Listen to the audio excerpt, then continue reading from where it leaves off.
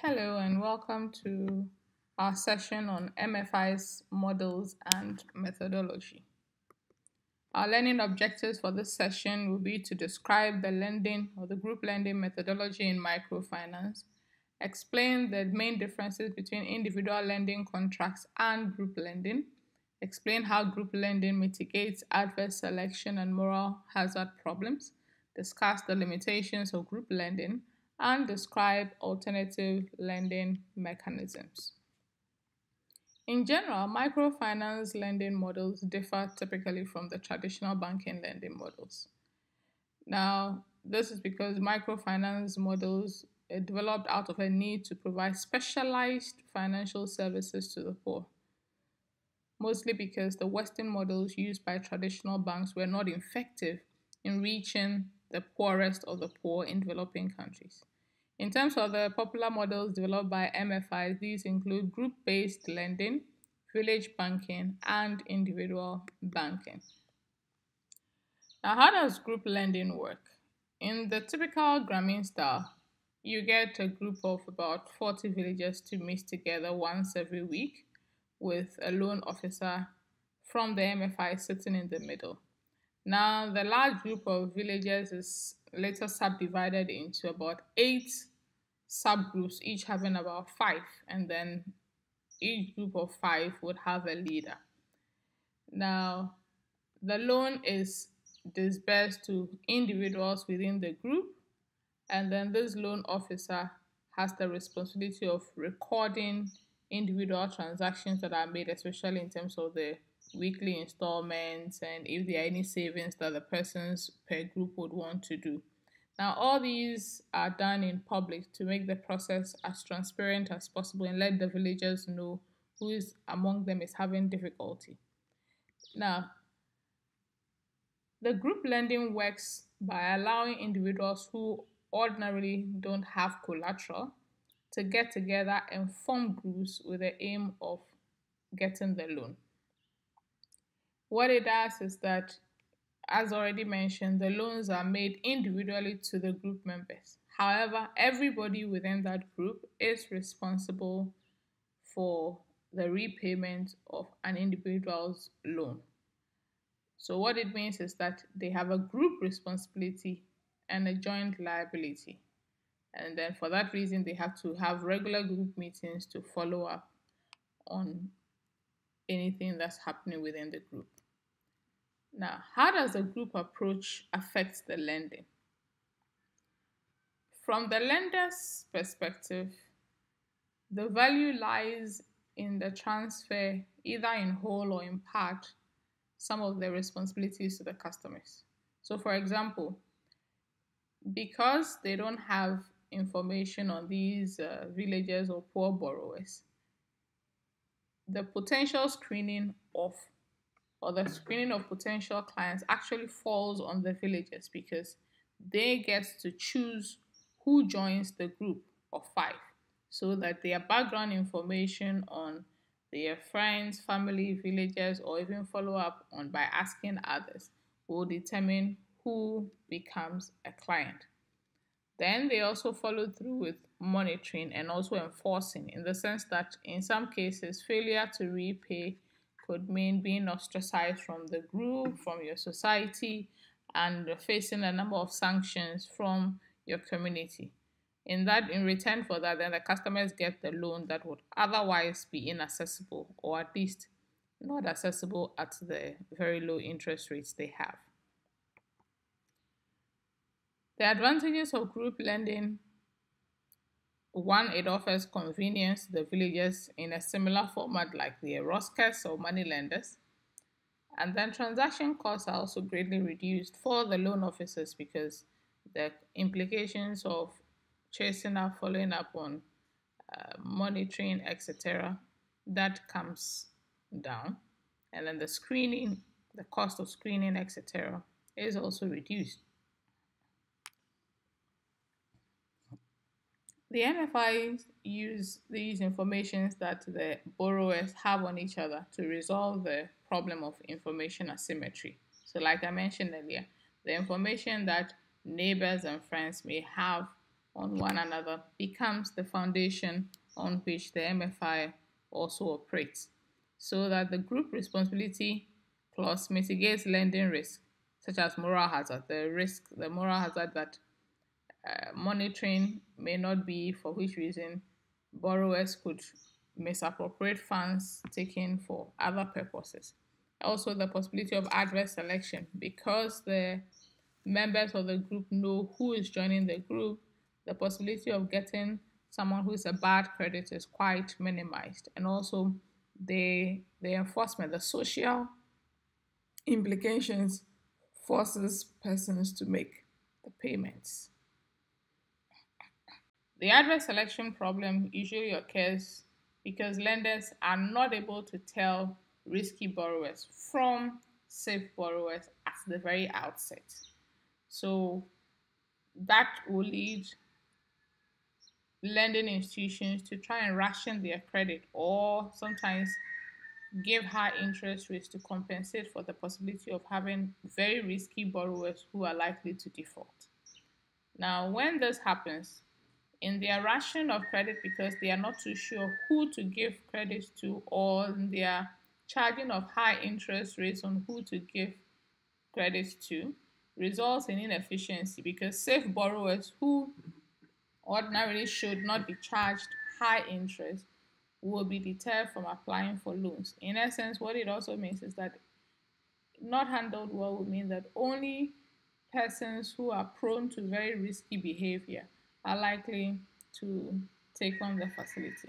Now, in terms of group lending, it helps by ensuring that because the villagers or the group members have prior information or some extra information on the group members, you find risky borrowers having no alternative but to also form a group with other risky types, so that that group then can be charged the relevant interest based on the risk profiles.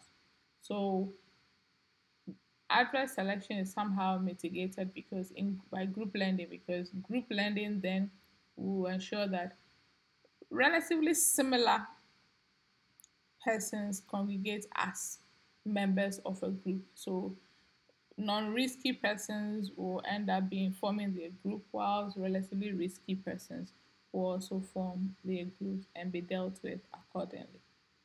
Now, overcoming moral hazard. Usually, once the loans have been granted, banks or financial institutions face the problems of monitoring borrowers to ensure that the funds are appropriated the way that they are supposed to be appropriated.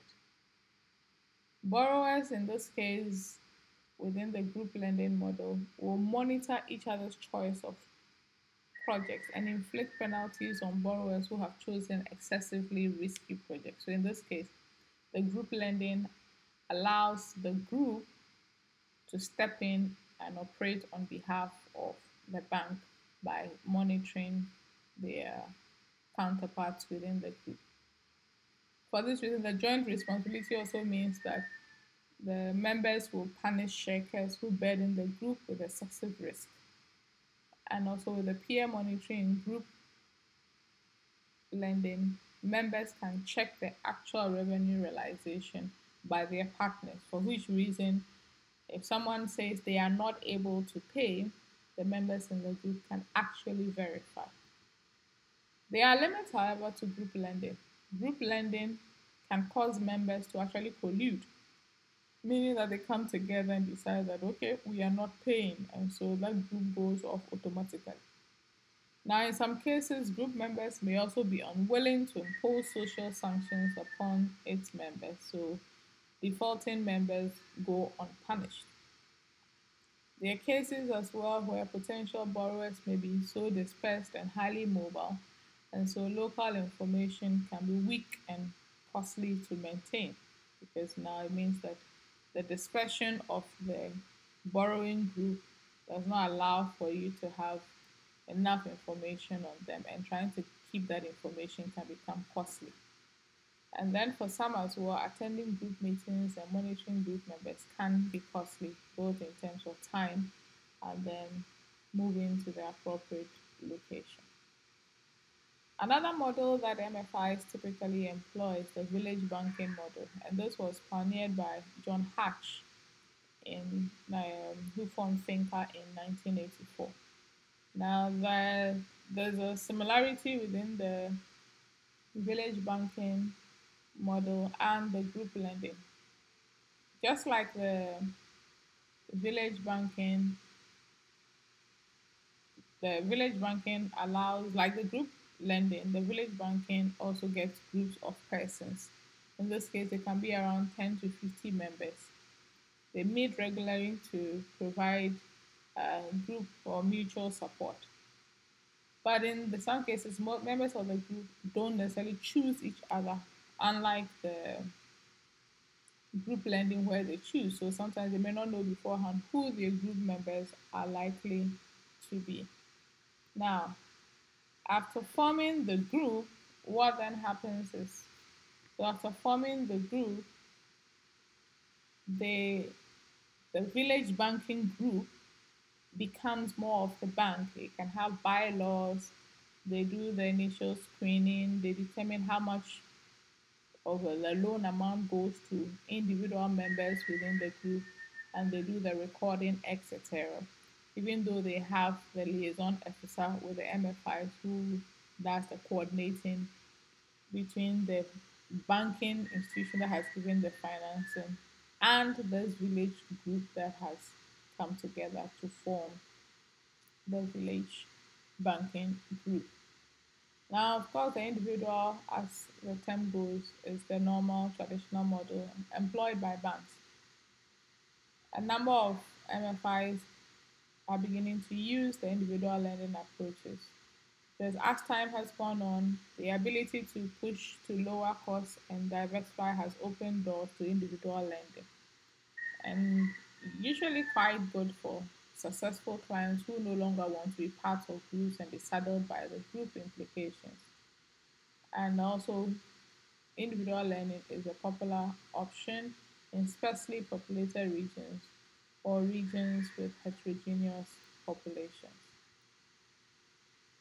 Now, another way that MFIs operate is to ensure frequent repayment of installments. So most microfinance contracts are characterized by regular payments that can start as early as 1 week after disbursement of loans. Now, the reason they proceed with these kind of early payments and then frequent repayments is to provide a means to have access to an early warning system, because the frequency of it is likely to give a trigger when somebody defaults consistently within that period. Now, the repayment schedule therefore reduces the bank's risk by selecting borrowers. In the long term, it helps them to select borrowers that are more likely to repay loans even if their investments fail. On the flip side, it means that households must have other streams of income on which to draw in order to repay the early installments. Now, they also employ other complementary incentive mechanisms. One, adopting a flexible approach to collateral, meaning that they can take livestock, assets, purchase with the loans. They're quite flexible in the approaches to collateral. And then they also help borrowers to grow financial collateral such as their savings schemes, etc. They make the loan repayments public. That in a way also provides some kind of a push or incentive for people to make repayments, because then their inability to repay becomes public. And then they also target women who appear, based on research, to be more reliable with repayments. And then bank staff also proceed to gather information on borrowers, which ultimately help in the MFI disbursement frames. Now that brings us to the end of this session on lending methodologies and approaches.